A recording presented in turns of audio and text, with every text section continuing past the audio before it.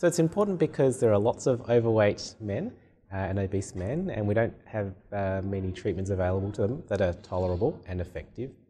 And we also know, especially in the US, a lot of men are receiving testosterone treatment, and we don't really know whether there is a lot of efficacy for the treatment and also potential for side effects. So it's important to continue our research into the role of testosterone in men in regards to weight loss.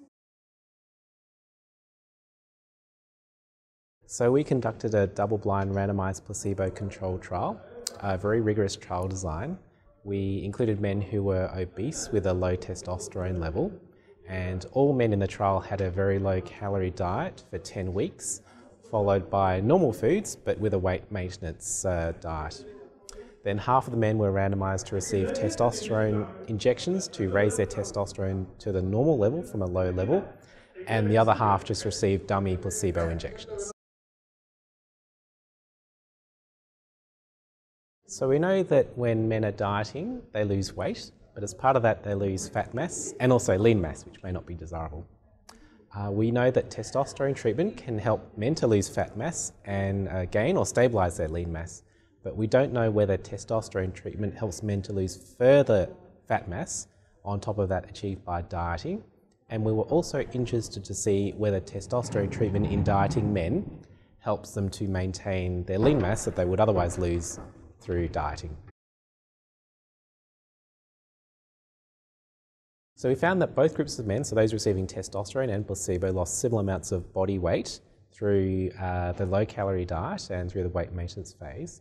But when we looked more specifically at fat mass, we found that men who were receiving testosterone lost more fat mass compared to those receiving the dummy. And we also found that men who just had the diet and the dummy without any testosterone lost a fair bit of lean mass, whereas those who received testosterone had no significant loss of lean mass over the course of the trial. So currently the endocrine guidelines suggest testosterone treatment in men who have clearly low testosterone levels along with symptoms of low testosterone. We're the first group to show that testosterone treatment leads to further reductions in fat mass on top of diet and preservations of lean mass. So before this can be rolled out into clinical care, we would need to perform more and larger studies to confirm these findings.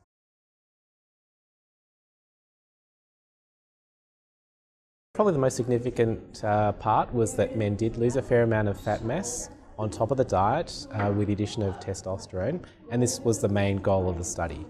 We also looked at a few other secondary outcomes which hadn't been well characterised in men receiving testosterone, and we found that men who were receiving testosterone tended to walk more and to be more active in their general life compared to those who were receiving placebo, had no significant change in their day-to-day activity levels. So I think the study needs to be replicated in larger and different groups of men, and then we can see whether this will be ready for clinical practice.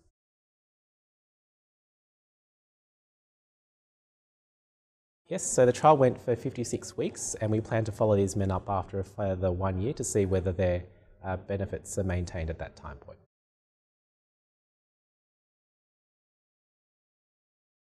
So it's often a very difficult decision as to whether men should receive testosterone if they have a low testosterone level, and we hope that this and other trials will help to inform clinical practice in the years ahead.